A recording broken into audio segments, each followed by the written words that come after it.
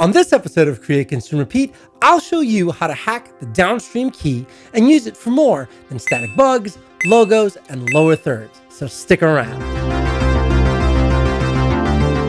On a previous episode, I showed off this animation, which had many of you in the audience scratching your head wondering, how the hell did he do that? Well, up until this point, I've shown you how to run complex animations on the upstream key by leveraging the Chroma keyer, which for all intents and purposes is also a hack, which I'll explain in detail later on in this episode. Now, in order to show you how I'm able to run animations on the downstream key, I need to explain the differences between the upstream and the downstream keyer and their respective limitations. So, without getting too into the weeds, the downstream and the upstream keys work in layers, kind of like a Photoshop file, with the upstream key being a layer below the program input and the downstream key resting a layer above your program input. In addition, each key has specific masking capabilities that allow you to control what you see at any given moment. And to help illustrate this, I've created a diagram that mirrors the options of the switcher. Now here's where it gets a little tricky. As I mentioned earlier, the upstream and downstream key have different masking capabilities. The upstream key can mask using a Luma key, which is sometimes referred to as a self key because the same video source is used for cutting the key and overlaying the video image.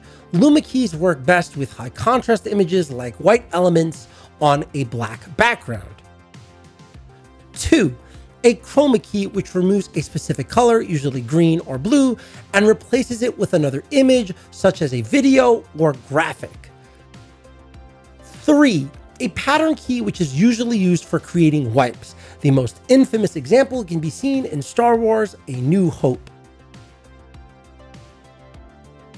And 4. The linear key, or as it's more commonly referred to, the alpha key, which sends a separate video signal to the keying device that contains the key information. This video signal just looks like a grayscale image and defines exactly the transparency of the way the fill signal is supposed to be overlaid on the background. With that out of the way, we can focus our attention on the downstream key, which is somewhat limited by comparison because it only offers an alpha key. And I know what you're probably going to say next. Alpha keys sound really powerful, and they are.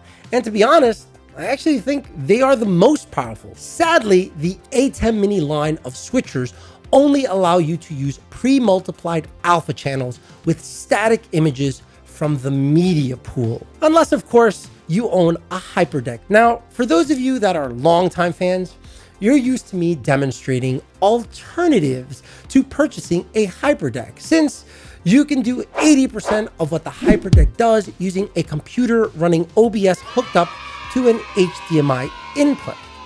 Regrettably, that final 20% equates to a huge leap in performance.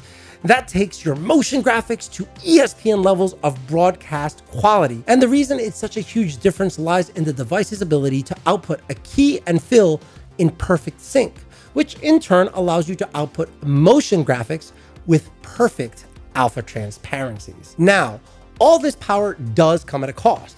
One being financial, since you not only need to purchase a Hyperdeck, you also need 2 SDI to HDMI converters, 2 SDI cables, and 2 HDMI cables, and the other being the loss of 2 ports on your ATEM switcher, one for the fill and one for the key.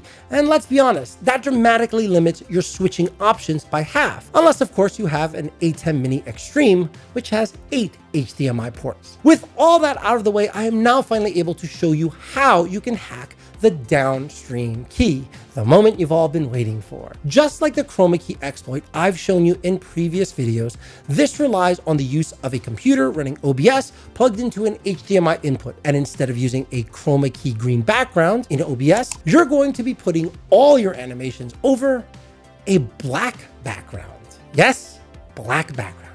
Very important. Now, before we head to the ATEM software control panel, right-click and select the windowed projector preview. When the window pops up, right-click on the screen and select full screen, and select BMD HDMI, which should be your secondary display. And for you longtime fans, this is all pretty rudimentary by now. The last thing we have to do now is change the fill and key source in the ATEM software control downstream panel to the HDMI input your computer is connected to. In my case, it's HDMI 4, which I have titled iMac. And with that, you now have an animation playing on the downstream key. Yep, that simple. Obviously, this hack is limiting because you can no longer use the color black in any of your graphics, since it will immediately be keyed out, as you can see in this example right here. And this is where the hack requires a little bit of effort and creativity, since you now must shift black to a lighter shade and adjust the pre-multiplied key clip and gain settings to dial in your graphic. But let's say you do have a graphic that truly does require black, and there is no way around it. One workaround is making sure that animation remains in a static position on screen. That means no transition on and off screen, and you create a pre-multiplied fill graphic that will only serve as a key. I used this same technique in a previous episode demonstrating how to do a one-on-one split screen interview, which you can find right here. The main takeaway though is that no matter what you do, you will not be able to implement motion graphics with smooth alpha transparencies, which, let's be honest, is a huge bummer.